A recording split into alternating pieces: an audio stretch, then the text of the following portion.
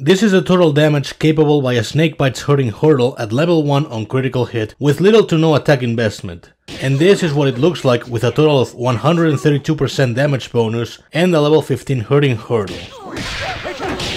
To some people, that may not seem like a major number gap, but over the course of a match, the little details make all of the difference.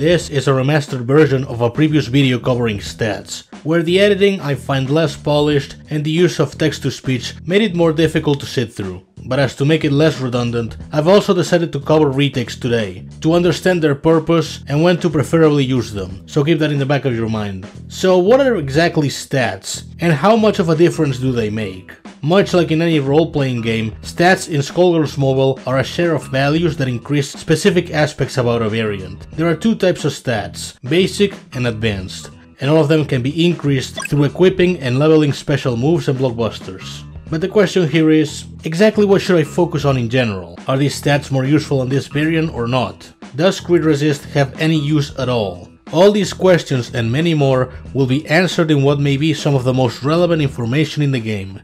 So let's get to it. Oh, that's that good shit!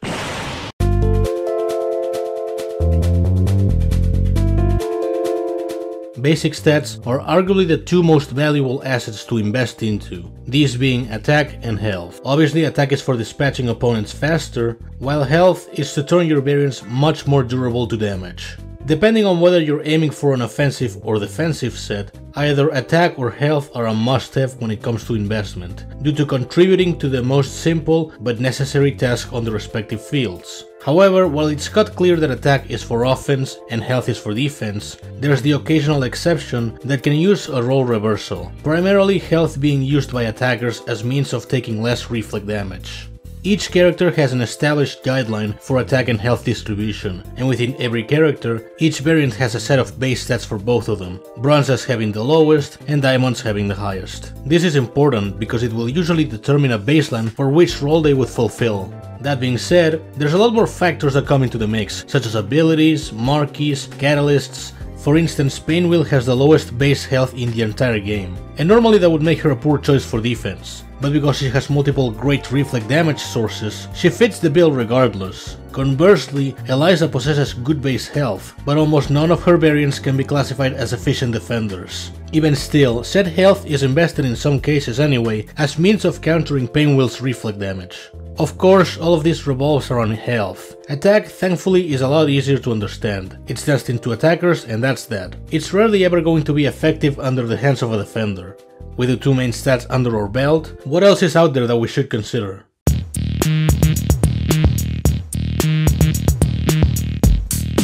Outside of the two primary stacks in attack and health, there's a list of secondary values, known as advanced stats. These can range from straightforward to understand to confusing and or convoluted, as well as from high priority to low importance. And we'll go through each one discussing their purpose and whether should you invest on them or not. Piercing is undoubtedly the second most important stat in regards to offense. It allows the user to ignore a set percentage of defense value and armor, making it invaluable for much faster kills. Not carrying piercing will lead to timeout instances more frequently. More often than not, you should aim to max out piercing, but a value around 30% or higher can usually suffice. Conversely, defense becomes the opposite of piercing, where it's invaluable for defenses to last for as long as possible. And without it, your defenders are more likely to stay on the field for less time. Some people may argue that defense is bigger priority than health, but in reality both are just as necessary. In some cases, health edges out defense by a mile, such as the case with Painwheel on Rift battles, but normally you want to aim for both. Accuracy is a bit of a strange case, being extra effective for some variants and useless for others. Its primary function is to increase the odds of activating a percentage-based ability. To prevent any confusion as to how it works, it takes the original percentage value, subtracts the total accuracy percentage from it, and then adds that value to the original. Furthermore, another one of accuracy's roles is working as a resistance counter, meaning it reinforces the chances of a variant's debuffs of inflicting. As such, the easy way of figuring out whether if it's worth investing accuracy is by checking if they have an useful percentage-based ability, or if they have debuffs that could be deemed crucial to inflict. Much like how defense is a foil to piercing, resistance is a foil to accuracy. Like the name would imply, it has a set percentage of odds to resist any incoming debuff. Unlike accuracy, this stat has a concrete role on defense only, rarely ever seen on attack. The reason behind this is due to offense having an easier time deploying immunity, and match modifiers being unaffected by resistance. Element bonus and penalty serve as nothing more than extra damage for whenever you're either at element advantage or disadvantage. Penalty is objectively the least useful, due to only being applied to 3 elements out of 6, and because you're only compensating for a damage loss more than anything. As a result, it's heavily discouraged on the majority of situations. Bonus, on the other hand, can be put to good use. It applies to every element excepting neutral, and it adds extra damage to a pre-existing damage increase. It's at its best under the hands of air, light and dark variants due to the frequency of defenders of the element they're strong against. And it's also good for double, who can change element at will and increase element bonus damage even further with prestige, if not with underwhelming results. Tag and special cooldown are mechanically similar, but fill different roles. Tag cooldown focuses on speeding up the time a variant has to wait on the bench. It has its share of uses, but isn't commonly invested, due to being mostly favorable on tag-based variants like Inner Pieces and not much else. For all intents and purposes, carrying a rerun fulfills tag cooldown's role at a cheap price, though at the cost of a fighter slot in your team. Special cooldown, on the other hand, is very useful. As you could have guessed, it speeds up the reload time of special moves, leading to faster reuse. This is integral for keeping the opponent under control, such as spamming beams with Robo Fortune, Weight of Anubis with Eliza, or Wolf Shoot with Beowulf. Block proficiency is, in theory, a more offense-oriented version of defense. It reduces the damage taken when blocking, capable of nullifying it entirely at 100%. On paper it's great, not having to worry about taking any damage. Hell, you could argue it could fill niches for the purpose of keeping as many health points as possible in rifts. In execution, it's a much different story. Investing on a different stat outside of attack or health for a total 100% means you'll have to deprioritize a lot of also potentially relevant assets, just for one stat. A stat that in most cases gets overshadowed by recovery. It's a seemingly decent stat, but requires far too much effort and investment. Meter gain is basic and effective for both sides. All it does is increase the total meter that blockbusters get when either party lands a hit. On defense, it's always useful for a fast tier 3 charge. On offense, it depends on what blockbusters you're using. Carrying only tier 1s makes meter a bit excessive. With tier 2s, it's advisable, and with a tier 3, it's recommended. It's fair to consider that high meter gain may lead to a faster activation of Blockbuster, so be careful. Also, haste characters have little to no need for meter gain, as the buff itself grants 100% of it. Critical hits usually deal extra damage over regular hits, and normally they have moderate odds and damage increase, but these can be altered. Crit rate increases the chances for criticals, while crit damage boosts the total output of them. Investing both at the same time is the most favorable, but crit rate usually wins out because of its frequency on signature abilities. Although if a character or variant uses precision and doesn't involve critical hits for activation, then crit damage is far more preferable. Not to mention, if a variant has access to Deathmark, then either of the two can help out, even if it doesn't contribute to the ability. Of course, criticals are the most present on offense, therefore these two stats are used for offense. Defense, on the other hand, gets crit resist, and last time I explained it like this.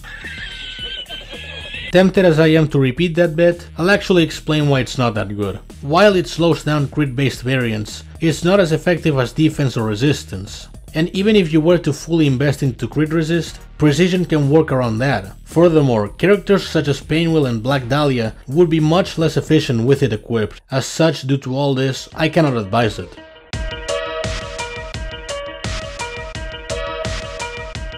Now that we've explained how stats work and where to place them, we have to ask ourselves how to place them. Every move contains a series of stats attached to them. 1 for bronze, 2 for silver, and 3 for gold. When leveling up a move, one of the stats will go up by 1, 2, and 3% respectively.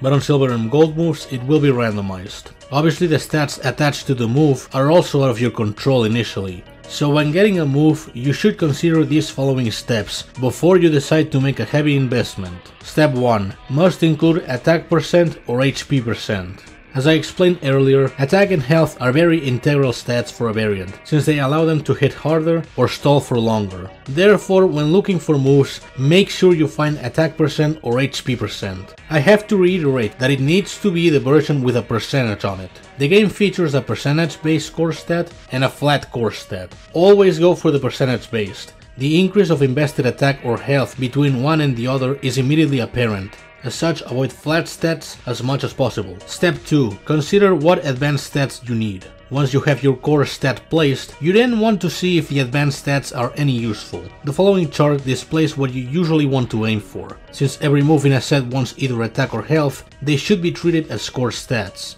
The rest should be flexible to overcapping, which I'll get into later. To quickly skim over a few of them, offense usually wants piercing and special cooldown, and defense desires defense and resistance.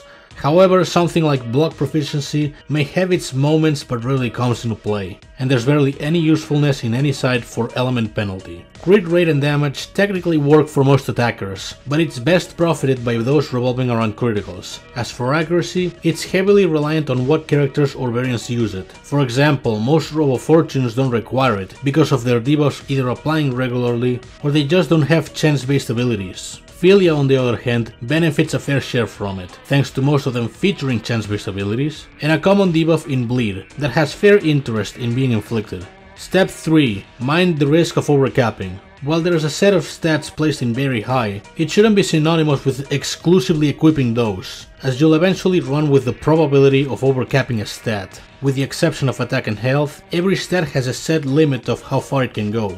Most of them go up to 50%, while some cases get to 100, and there's exceptions like element penalty at 0 and crit damage at 200. If you see any value close to its respective cap, you might prefer to switch it for a different stat. For instance, say your Peacock set displays a piercing of 50%, but in reality you have up to 61. You should replace a few moves with others that do not feature piercing, and ideally remain close to 50%. But now we are presented a second option.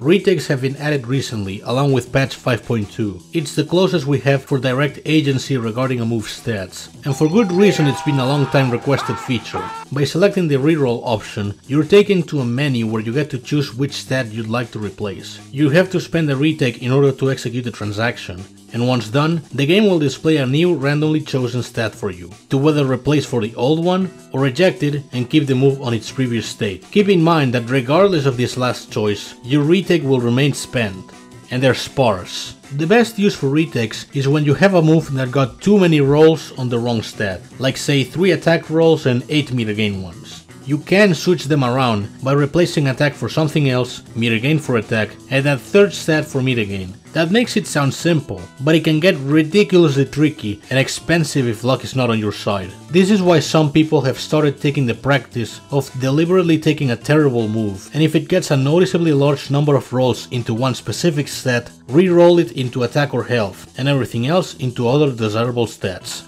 It can remove a few minimum retakes, but because it's RNG, it can still cost you a pretty penny. Here's an interesting psychological trick. Have one of the stats to retake be a flat stat. This way, when re-rolling, you effectively removed it from the possible new stats, and it prevents you a bit of visual frustration. It's not much and realistically does nothing, but it can help some people. The one instance where it's not advisable to use them on is for level 1 moves to turn them into perfect ones. The ideal purpose for retakes is to correct a mistake from a considerable investment into something much more usable. You'd be wasting them if you choose to reroll a level 1 because you don't know if it's going to roll good or not.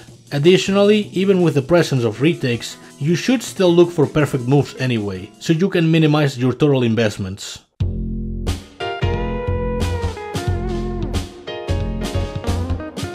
Should I prioritize stats or the move itself? despite what we have discussed about ideal stats today, you still want to prioritize first and foremost having the move itself in the first place. Say you have a Philia Taunt and a Ringlet Spike. Normally the latter would be the best choice, right? Now suppose the Taunt has perfect stats, and Ringlet Spike has nothing of value. Which one should you go for?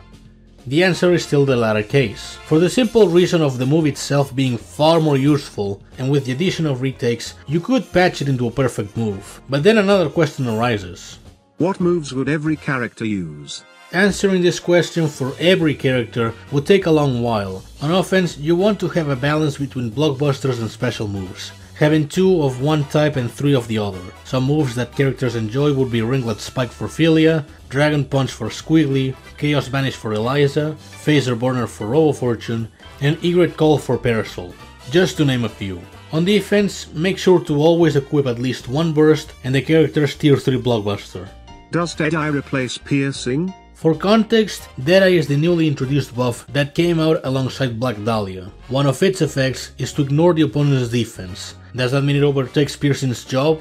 Well, yes and no. You can perfectly run a full Deadeye build with the right moves, abilities, or Dahlia's prestige, but having Piercing into the mix can be of help for a faster execution, and in case you get cursed midway and things go south. Is it worth to invest in bronze and silver moves? Not really. Bronze moves are only convenient to test out effects at a cheap price, but that's it. They will age horribly when you get to higher levels and start getting better moves. Silvers, however, are occasionally invested as means of only having 2 very specific stats. It's not something I personally practice, but it has worked for a couple of people, so it's not entirely worthless. I will say though, retakes have made that tactic rather obsolete, so consider it wisely.